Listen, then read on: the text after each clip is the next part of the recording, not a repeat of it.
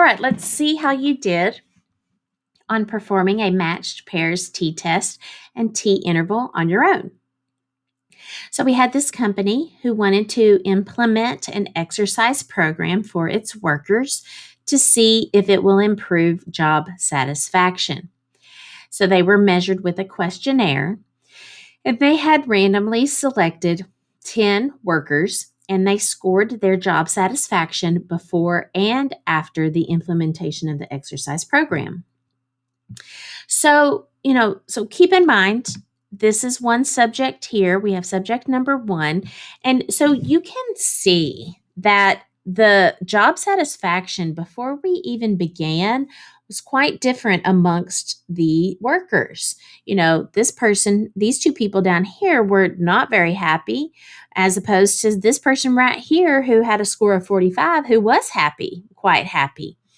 So that's another reason to understand that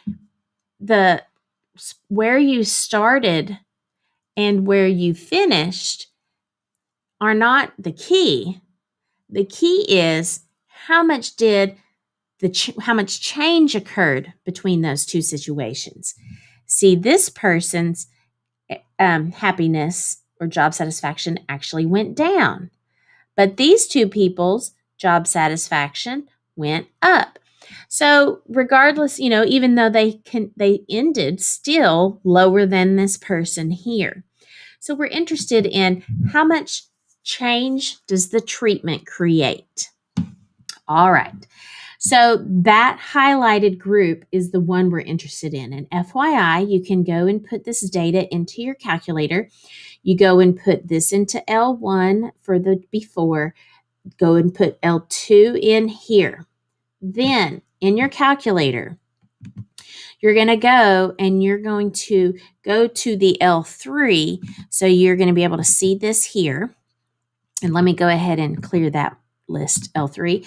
So you take your cursor and you go place it on top of L3 and then give it instructions. So I like to do the after minus before. So I'm going to go second, number 2, and that gives me L2, minus second, L1. And then I hit enter. And so what it just did was it did L2 minus L1. So look at subject 1. After the program, the job satisfaction went down 1.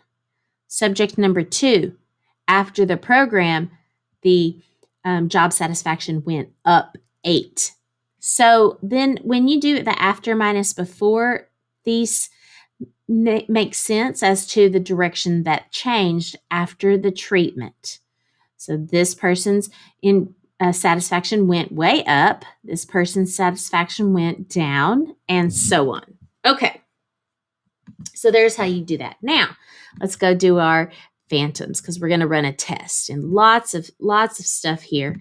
Kind of had trouble squinching it all in. It's kind of a busy page here. Okay. So our parameter is this one mean. This one mean with the after minus before. So the average difference,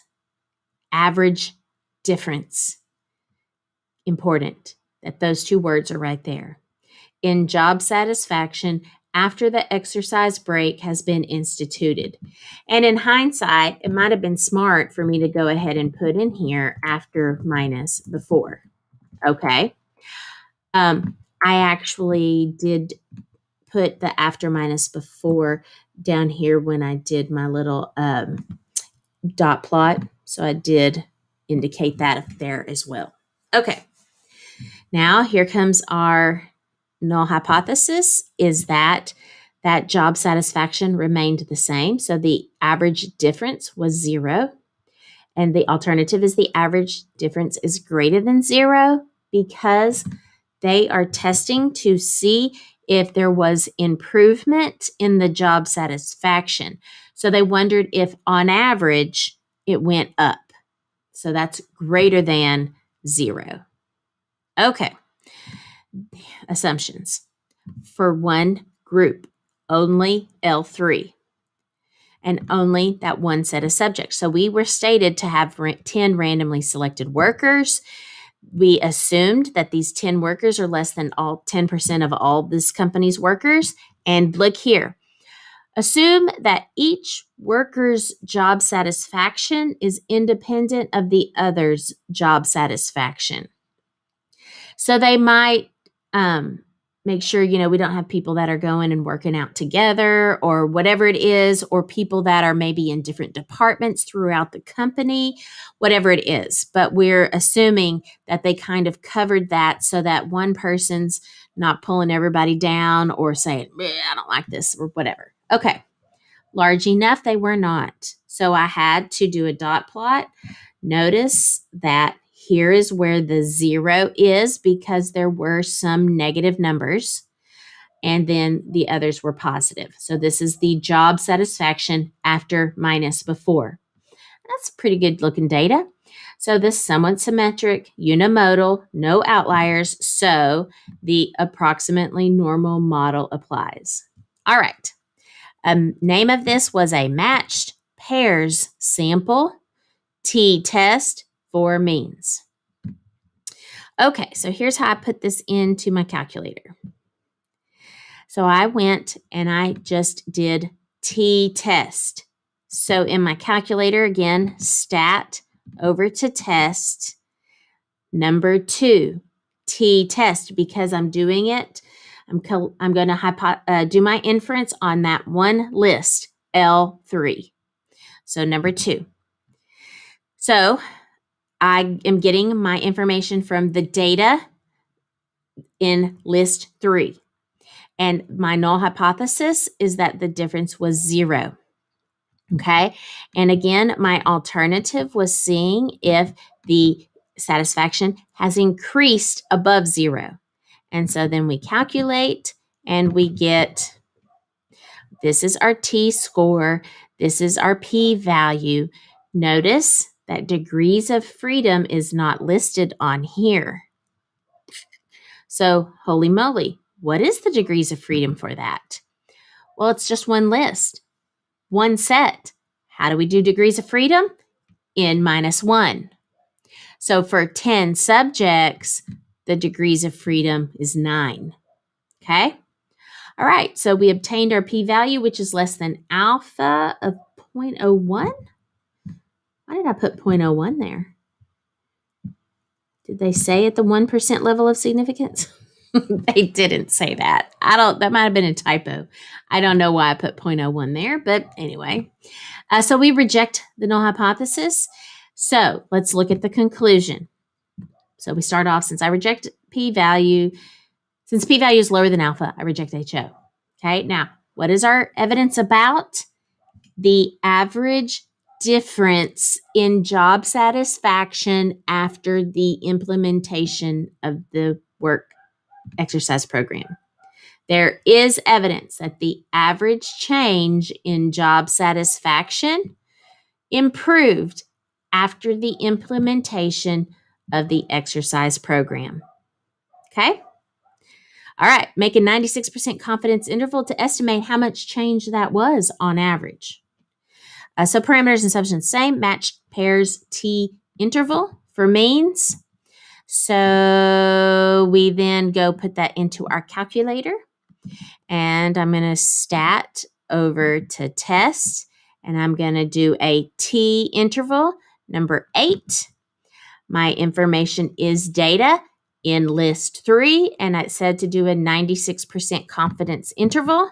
So I'm going to calculate. We'll calculate. So here is this. And so look here. Look at this. Don't forget this description of the way that this interval was made. The average of the after minus before, 2.83 to 14.17. And what are the units of those, by the way? Those were the points of job satisfaction. Okay. So I am 96% confident that the average change or average difference in job satisfaction is between 2.83 and 14.17 points higher after the implementation of the exercise program. And since 0 is not in the interval, this suggests that there is evidence of an improvement in job satisfaction after the implementation of the exercise program. All right, there it is for you. All the differences. That lays it out. That's the end, really, of all the means inference. We did one mean, two independent means, and now this matched pairs means. Next is going to come in when we put all the means and proportions together and start identifying the different ones that we have to, the different tests for inference when they're all together. All right. So good luck to you on your assignment, and I hope that makes sense for you.